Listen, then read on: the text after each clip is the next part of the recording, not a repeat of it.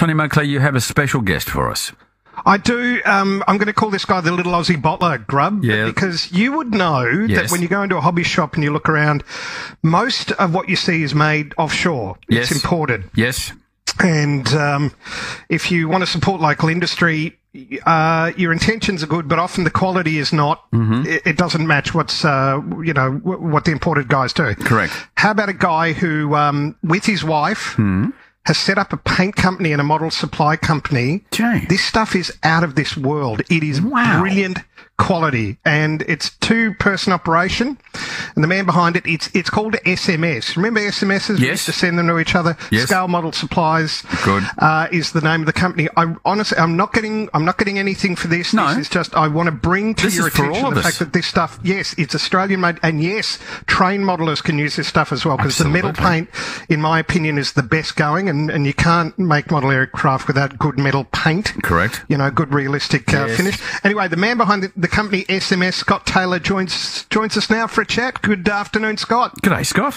Good afternoon, fellas. How are you? Good. Welcome. What possessed you to get into this? You're obviously a modeller. Yes, I am.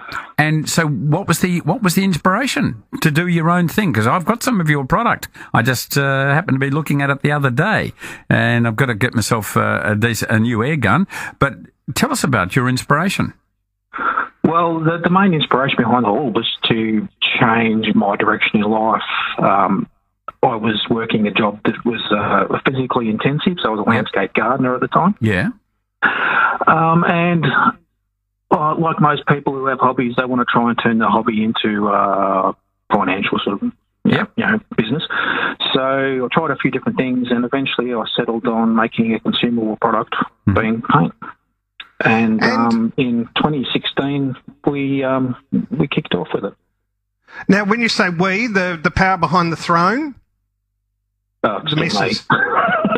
So it's all you. Both of us. That's no, that's both of us. I'm just joking.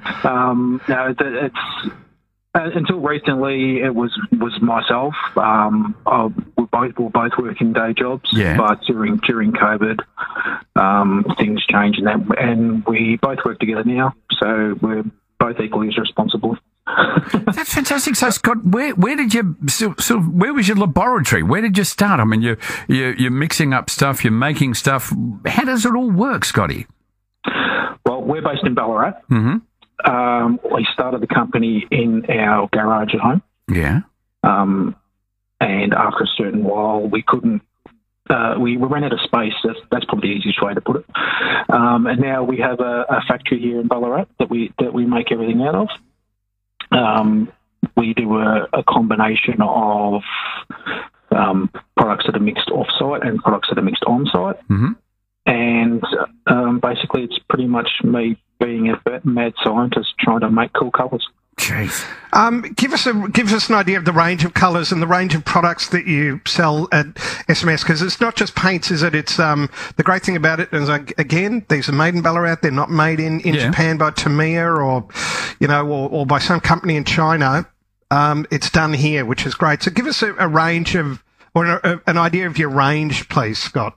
So all our paints are made here in Australia. We've got the Australian-made certification on every bottle. So the green triangle with the kangaroo on it. Yep. Most of our tools and accessories that we do, we have them imported because unfortunately the manufacturing is not here for these products. But our main range is our paint. We have the 3 different paint ranges. Our 30mm premium range, which is our flagship range. They're all airbrush ready.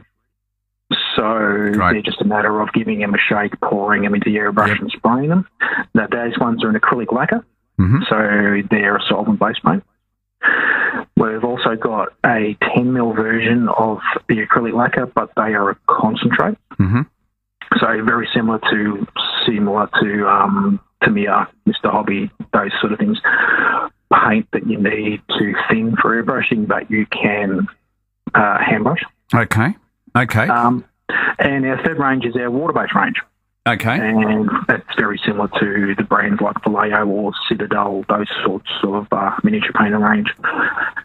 Yep. So they're our main 3 paint ranges, and then from there we've got tools and accessories. So we've got airbrushes, we've got paint brushes, we've got the cutters and tools, everything you need to make a model. I just love the fact they're made in Australia. So few things are. Everything's gone offshore, and this is wonderful. Look, I'm needing a new airbrush at the moment, and where do I see your products? Train World, I think, in Brighton. Yes. I bought some things of yours there. I didn't know you were coming on the program, Scott. So once again, congratulations. And they're in the train room now. They're waiting. They're a project waiting. I've got some rust and a couple of other things. I want to start weathering a couple of steam engines that do heavy industrial work. You've got the right product for me. I need to get the airbrush. So there's Train World in Brighton. Where else can we find your things? Across Melbourne, we've got Andrew's Hobbies. Yep. Out in Ravenhall. Yep. They're right at the very far end of Ravenhall, out near Bunnings on Ballarat Road. Yep, gotcha. Then you've got the 3 different Metro hobby stores. Yes. Hearn's Hobbies in the city, Hobbyman Narrow Warren, Gundams Plus in Hawthorne, Models and Hobbies for you in Baronia. I've got to think the rest now. Scotty, well, you've got a website, haven't you, Scott? It's sms.com.au, is that it?